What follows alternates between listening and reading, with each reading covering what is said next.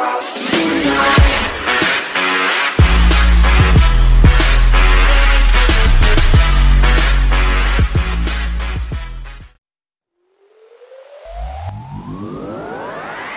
and a half years after unwrapping the slinky WRX concept at the 2013 New York Auto Show, Subaru has pulled the sheet from another low-slung concept, the Viziv Performance. Unveiled at the 2017 Tokyo Auto Show, the Viziv Performance concept reportedly signals the company's plans for the next generation of its WRX sedan.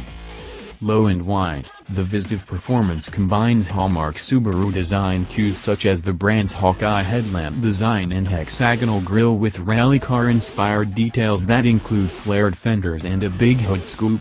Measuring 182.3 inches from stem to stern, the Viziv Performance concept sits on a 107.5-inch wheelbase, 3.2 inches longer than the current WRXs. And the overall length is up by just 1.4 inches next to today's WRX, so the concept has far shorter front and rear overhangs than almost any WRX before. While Subaru doesn't reveal much about the Viziv Performance concept's powertrain, it acknowledges that, yes, the engine's cylinders are horizontally opposed and torque will flow to all four wheels. Given the hood scoop and past practice at Subaru, we'd wager the engine bay would happily accommodate a turbocharger and a top-mounted intercooler. Although the Viziv Performance's scoops and big exhaust pipes speak to the enthusiasts in us, safety-minded individuals will be eager to know that the concept also incorporates the brand's next-generation safety features, including enhancements to the camera-based high-side safety system, navigation system, and radar technology. The 2013 WRX concept fooled us into thinking Subaru's rally-bred sports sedan was getting some seriously stylish sheet metal, but the look didn't translate to production. Let's hope the company doesn't pull the same shenanigans again and that this dashing concept is a much more accurate preview of the Rex to come.